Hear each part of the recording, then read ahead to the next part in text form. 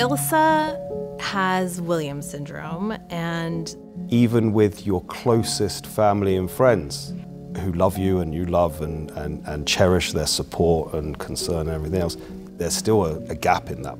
You're kind of on an island because it's very hard to articulate an experience.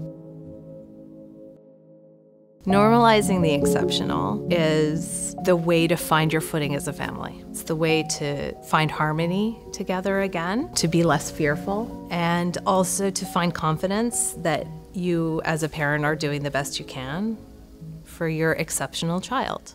And then I come here and everyone is just free to be whoever they are. Like finally we're kind of like letting Ilsa just be herself for the first time.